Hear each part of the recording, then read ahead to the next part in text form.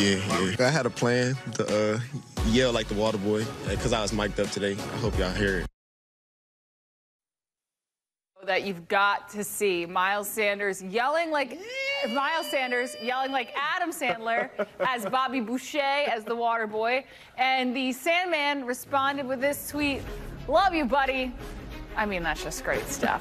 Speaking of great stuff, welcome into Birds Huddle, powered by PointsBet, along with Mr. Great Stuff himself, Barrett Brooks. I am Taryn Hatcher. I mean, Barrett, you gotta love seeing. It's such a fun, easy time to have fun like that. Oh, no question, no question. Hey, man, sometimes you need some high-quality H2O. Well, hey, my boy was out there rocking people, blocking. Not just on the run plays, but also on the passer plays. Miles Sanders had a great game up in the Meadowlands. He made it happen. I mean, when you look at it, he was taking guys and putting them on their back. I feel for that linebacker when they ran the QB sweep or, you know, the stretch play. He butted him up, hit him right in the mouth, put him on his back. That's what I'm talking about, Miles Sanders. That's what I'm talking about. Way to make it happen, young boy. I love the Bobby Boucher. You love your mama, and you go out there, and you hit linebackers. So that's what you need to do, bro. That's amazing. All right, meanwhile, the Eagles defense playing at an elite level, and Brandon Graham's coming off a career day. Here's Jonathan Gannon today on BG. It's the Bird's Eye View presented by Ocean Casino and Resort in Atlantic City.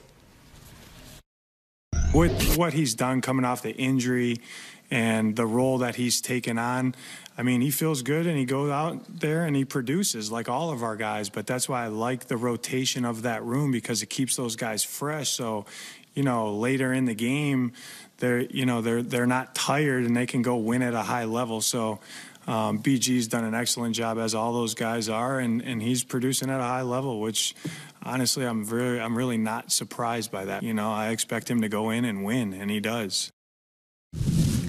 All right, there's some interesting things to break down there, and that brings us to Barrett's three-point stance presented by your Mercedes. Stance number one, Fletcher Cox and Brandon Graham are playing at a really high level. We heard Jonathan Gannon say that's what he expects out of him, but to be fair, Barrett, 34, coming off an Achilles. We thought Fletcher Cox might be petering off at this, or he could at this point in his career, and both of them are hitting the gas. I'll tell you what, you talking about high-quality H2O, that Bobby Boucher water? I need whatever they're drinking. Fletcher Cox and BG are playing at a high level, enormous level. I mean, if you heard the head coach said the other day that, you know, Brandon Graham's built to rush the passer. Well, that's going to show you that you're 34 years old, you rush the passer like him, 3 sacks in one game, you're doing something right. But, you know, Coach is right. Coach Gannon is right, the defensive coordinator. What's going on is the rotation that these guys have is working. I mean, you have so many guys can come in and spell you that you can give your all every single play. Now, they go from having, what, I think Fletcher Cox played his 70 plays against Washington. I mean, that's too much to ask a guy, especially a guy of his age, to go out there and do. You can't have optimal play selections when you don't go out there and you're playing too much. And now they have a rotation. They probably average about 30, 35 plays a game, which means that when you get in there, you can give in your all, knowing that somebody's going to come in and relieve you. Man, you could play for years doing that, you know, and I think this is helping this team out a lot. When you have quality backups like we do, Linville Joseph and Ndamukong Suh can go in there, and they'll be the first wave to go against that defensive line. Then you turn right back around. You can put, you know, Fletcher Cox and Hargraves in there, take them out. Then you turn around, put Milton Williams in there. Then you put Davis in there, and that, you know, that wave of guys come out. At the defensive end position, you got Hassan Reddick on one side, Sweat on the other side. You put BG in on both sides. You can put Williams in on the outside. It gives them guys more of an opportunity, go to the sideline, get some rest, and then come on out there like some crazed dogs again. That rotation is the same rotation that we had when we won the Super Bowl that year. Imagine that, you know, those guys, you know, had, you know, Timmy Jernick and Fletcher Cox. All those guys were going in and out. It's like a NASCAR. And the more and more guys you get in there, the less tired they are, and gives you more of an opportunity to play at a high level every single play. You can go all out every single play, and that's what's helping this defensive line. I love when we're talking about that D-line. I mean, Hassan Reddick leads the team in stacks, and Josh Sweat is going to get there as their edge rushers, and they were like the 7th and 8th names we brought up in the conversation. That's what I'm saying. Look, we might have 3 to 4 double-digit sack guys. Well, when is the last time? I don't know if it's ever happened here in Philadelphia since the days when Reggie White and then when you have over 3 or 4 10-sack guys. We could possibly have that right here. Over the last 7 games, we have, 30-something sacks?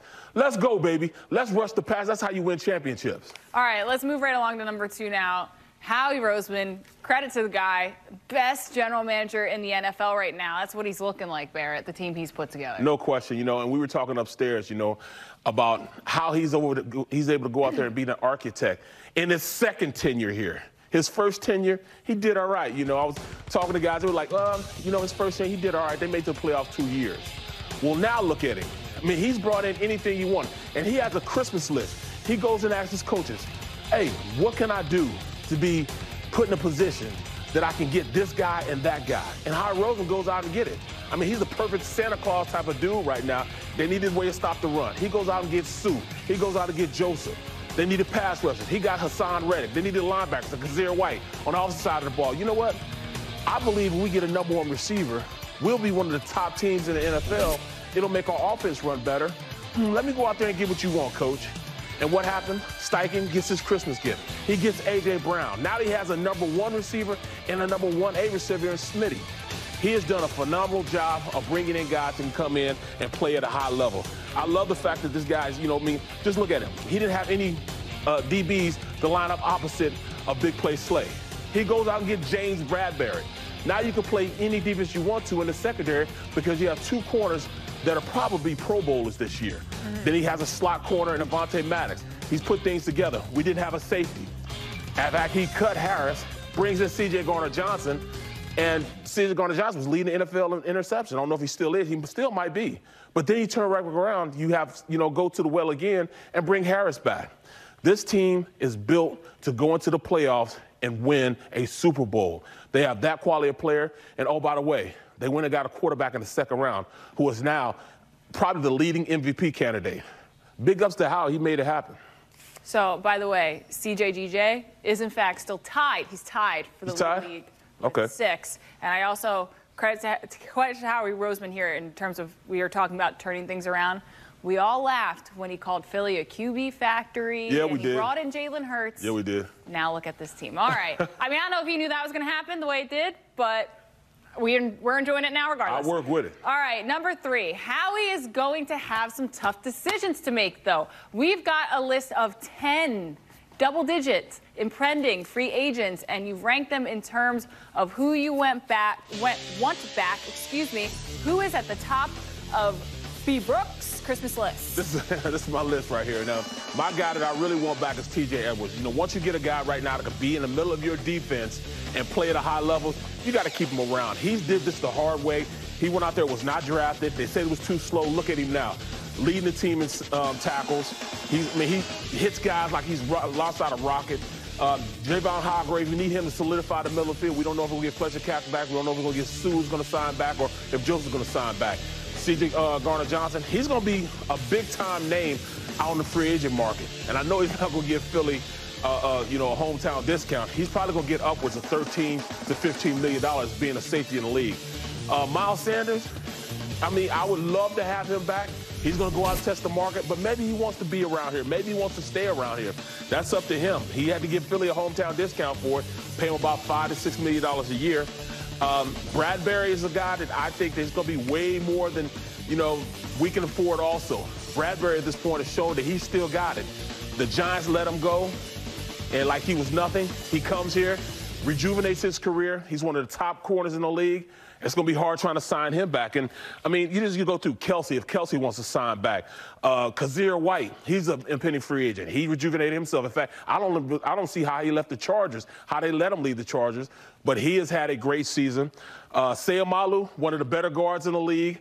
He's under the tutelage at, at the university. Stoutland? Stoutland University. I don't know if he's going to, be able to come back because he's an offensive lineman under Coach Stoutland's tutelage.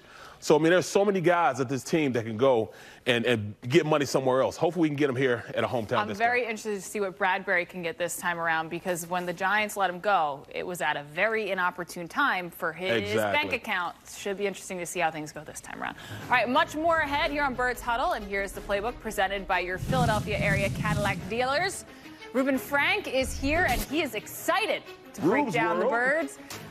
Is Jalen Hurts having the best season for an Eagles quarterback ever? Our pick and click question is on tap. And which AFC team would concern you most should the Eagles reach the Super Bowl? Stick around for that and more.